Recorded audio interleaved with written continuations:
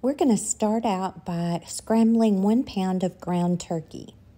Yes, you can use ground beef if you don't want to use ground turkey, but I'm allergic to ground beef, and I think a lot of you know that. But I do have some new viewers. Okay, then once you've got this scrambled, you will want to make sure to drain any fat off of it or moisture. And make sure to turn that stovetop eye or burner off. And then we are going to preheat the oven for convect 325 degrees. Now, if you don't like to use convect, you can do 350 degrees on your conventional oven setting. You will need anywhere from 2 to 3 cups of mozzarella cheese shredded, and you're going to use half of that on top of the ground turkey. I have an 8-ounce container of baby Bella mushrooms, which I did wash, and I'm just going to put as many as I possibly can on top of that cheese because we like mushrooms. Now, you don't have to add mushrooms if you don't like them, or, you can just put as little as or as many as you like. This recipe is so versatile, you can just make it your own, and that's what I'm doing. I diced a half a cup of purple onions, and then I put them in the microwave and sauteed them for about 1 minute. So it's about 1/4 cup of sauteed purple onions that I just added to the top of those mushrooms. This skillet pizza is so easy. You could add whatever you want to it. Next, I topped it with some tomatoes, some thinly sliced tomatoes. It was just a small one. And then I cut up half of a yellow bell pepper, and I also put that in the microwave and sauteed that as well, and then just put that on top. You will want to saute your onions and bell peppers before you put it in this because we're not going to bake it for very long, and you don't want them crunchy. Or then again, you might like them crunchy. Or you may not like them at all, so you don't have to add them.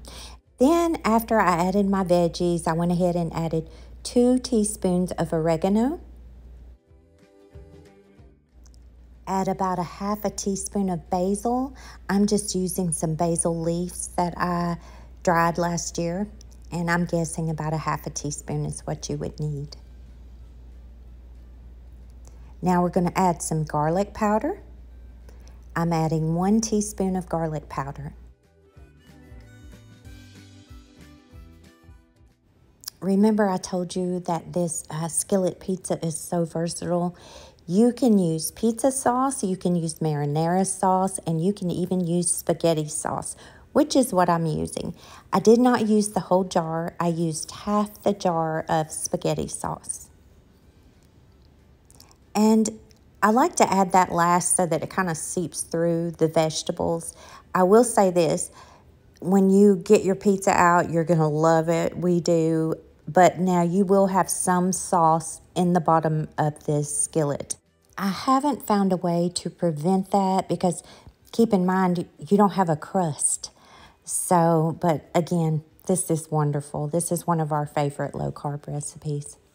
Once you get that spaghetti sauce smoothed out, we are going to top this with the other half of that mozzarella. And I had just a little bit, maybe 1/4 cup of Parmesan cheese that I needed to utilize. So I just put that right on top, filling in any holes.